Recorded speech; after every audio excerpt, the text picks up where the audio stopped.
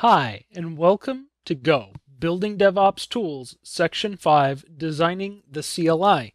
In this section, what we're going to do is we're actually going to implement the feature set for the command line tool that we're building, Pork, our project forking tool for GitHub. So we'll start with the search feature, then we'll move on to implementing the docs feature, which will allow us to read documentation from projects on GitHub. Then we're going to move on to the clone feature, which will allow us to clone repositories locally to our system. And finally, we'll end with implementing the fork feature, which will allow us to fork projects on GitHub to our own profile. Designing the CLI search feature. In this section, we're going to implement the repository search feature. This will require implementing support for query arguments and the API calls using nap. So at this point, we're going to build on top of the previous library that we wrote, nap, and we're also going to need to make some adjustments to the nap library for it to support query arguments. Query arguments are going to be used, especially for the search API, to pass query parameters. So let's get coding. Hi, and in this coding session, what we're going to do is we're going to implement the command line for the GitHub search tool feature. So what we're going to do is we're just going to implement search as a subcommand for our command line tool. And the command line tool that we're writing is using the Cobra framework for building command line tools. Of course, we could do this with the built-in flag library that's in the standard library, and that would be fine, but it doesn't have all of the features that Cobra has. Cobra has some different features like subcommand support, which we're going to be using for this tool. So what we want to be able to do is we want to initialize our command in init. And as you can see, I already have the root command here, var root command. And this is a Cobra command structure. And then what I'm going to do is I'm going to need to execute the root command in main. And then in init, what I'm going to do is I'm going to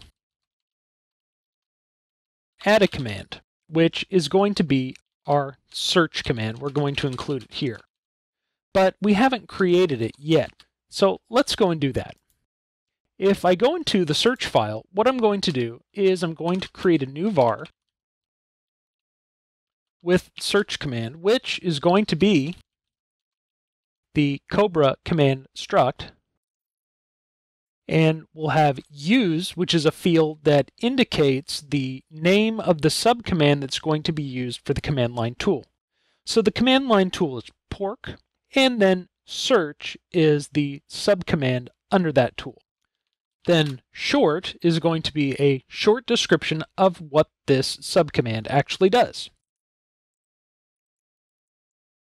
So we'll say search for GitHub repositories by key. And then finally, we're going to have the run field, which is going to be a function. And that function takes a Cobra command structure, and it also takes an argument slice. And then we're actually going to call another function from here.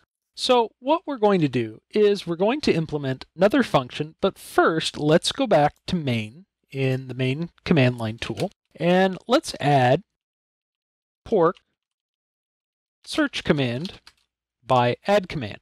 So the reason that we need to indicate the package is because at the top level of our repository, everything is in the pork package. And then here in the pork subdirectory for our command line tool, we're in the main package. So we have to indicate the package that we're using. And now that we've included the subcommand under the root command, we should be able to get some information. And we do. So usage indicates command, and the available commands are help and search. But usage doesn't show us what the name of the command line tool is, so let's see if we can get that added. So I think instead of creating an empty structure here, what we'll do is we'll indicate the type, and the type is going to be a Cobra command. Then in the init function, what we'll do is actually initialize it. And then, just like we did with search, we'll add a use field, and we'll call it pork. So now you can see that usage indicates that pork is the command which has the available list of commands below, help and search. So this is a little more useful now. And we can also use a description of the pork command. So we can call it the project. And then if we look at help, we can see that at the top of our help, it now shows a description of the command line tool for us as well. So now we have pretty much got this laid out correctly. And if we go back to search, then in our function, we're going to call another function. And that function is going to be called search by keyword. And search by keyword is going to take a slice, a string slice of keywords, and then it's going to return a slice which is going to be a list of repositories that match the keywords that were passed in. So in this function, we're going to call the GitHub REST API, and we're going to call the search API with the keywords as part of the query, and then we're going to get back repository information that's going to be returned to the user as a list or slice of strings of all of the repositories that match those keywords. And then the user can decide what to do with that information from there. And what we'll do is in the search command, we'll actually process that information further so that the user can actually see what it is that they're getting back. So here, what we're going to do is temporarily, we will have this return a static slice of strings with one argument. And we'll just call it my repository. And so this is an oversimplified version of what's actually going to happen.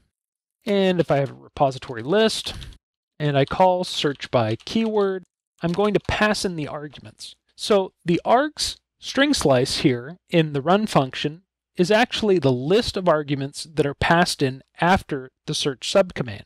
So what your user will do is they will type search, and then everything that they type after search will be passed as an argument, and that will be passed into the search by keyword function that'll then return your repository list.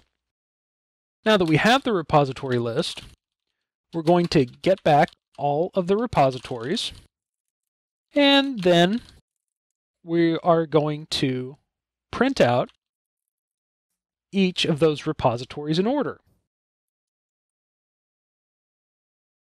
And so now we should be able to run pork search and look at the help.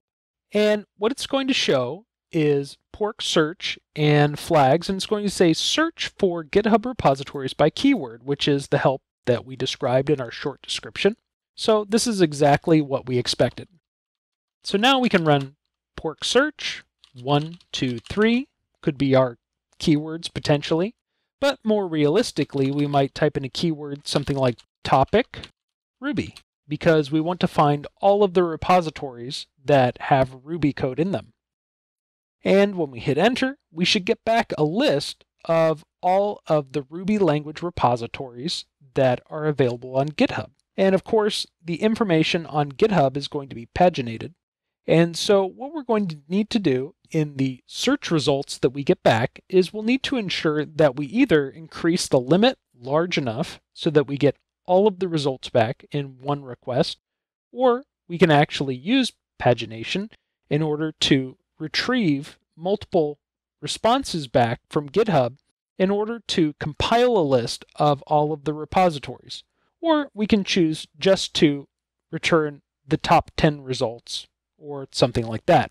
So to simplify things, what we're going to do is we're just going to specify an upper bound.